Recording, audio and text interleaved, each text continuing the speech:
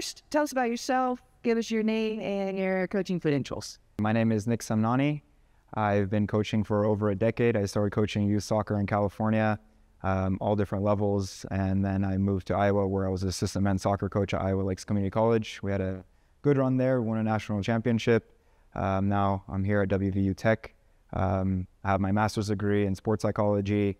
I have several different coaching licenses and certificates. This is your first season at Tech. What are you most looking forward to? I'm looking forward to getting to know the boys really well and to just experience the Golden Bear way and become part of the family and to really bring the group together as much as I can. How would you describe your coaching style? My coaching style is open and collaborative.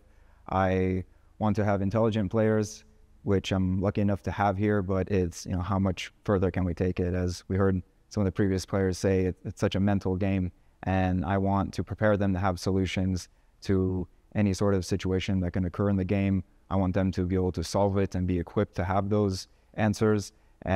So in training is to put them into as many different scenarios as I can to build that intelligence part of the game, because they're the ones who are playing the match on game day. So they're the ones that have to be able to solve those problems. So my job is to put them into a framework, put them into a system, into a structure where they can be successful and where they can express themselves and play freely and openly. What are your goals for the team this season?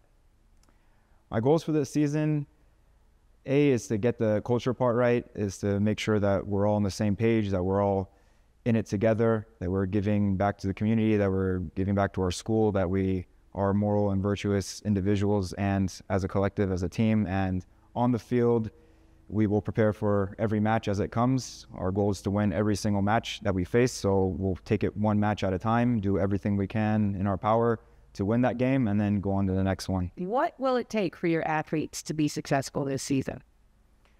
Yeah, so I'm blessed to have acquired some fantastic players who are already here at Tech when I arrived. So I'm very excited and happy to work with them. So as long as they keep putting in the way that they have so far, their effort and attitude and energy and their buy-in has been phenomenal.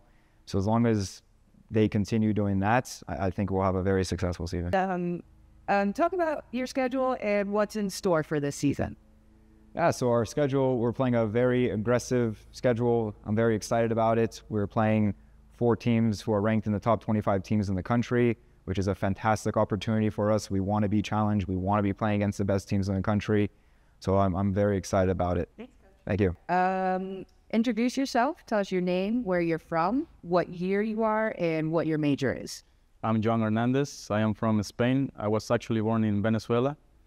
I am a senior this year. This is my last year playing soccer here at Tech, and I'm 21 years old. And what is your major? I'm mechanical engineering. What are you focusing on as an individual, and what is the team focusing on for this season? As an individual, I would say to improve my level from the last year, or at least keep it. And as a team, support the new coach and create a family and build the culture that the coach wants us to have in the team. What is the greatest piece of advice that you have received in soccer? I would say to never give up, because in soccer, the game is too long, so you can never give up, and the circumstances that are happening in the field, you never know what can happen, so that's it. Do you have any pre-game rituals or superstitions? Yeah, so since I am a kid, I kissed my arm twice, here and here. I don't know why I do it, but it gives me luck or confidence. So since I'm a kid, I do it, and I keep doing it today. Okay, thank you. You're welcome. Hi, my name is Julian Diaz Vasquez. I'm actually from Brazil. My major is civil engineering. I'm currently a junior at Tech. What are you focusing on this year as an individual, and what's the team focusing on? So as an individual, I always want to improve myself in all areas. I'm a center back, so my main focus is to defend and protect the team. And as a group, have a good culture and create a family here at Tech. What is the greatest piece of advice that you have received in soccer? So always, my father was my mentor. So my father always said to me to believe in myself, trust myself to do good games and believe in the team. Is there a certain team that you are looking forward to playing this season?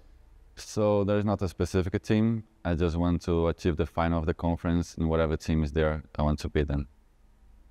Do you have any pre-game rituals or superstitions? Yeah, I have two. The first one is always do like with the socks and my boots, first in the right foot, and then talk with God, pray to God. Yeah. My name is Vasco Berardo. I'm from Portugal. I'm currently a junior at Tech, and I'm double majoring in information systems and business management. What are the areas that you as an individual and the team are focusing on this season? I would say we are really focused on creating a good culture, keep going with this legacy, keep building on such a great team. And I think the freshmen come this year to add a lot of quality, keep building on something that we've building for the past year.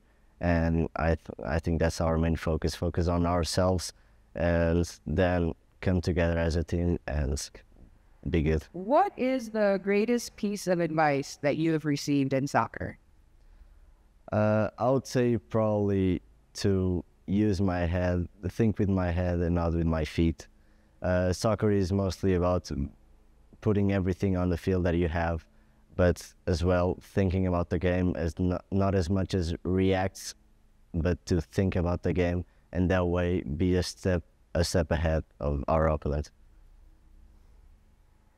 Do you have any pre-game rituals or any superstitions? I would say I have one.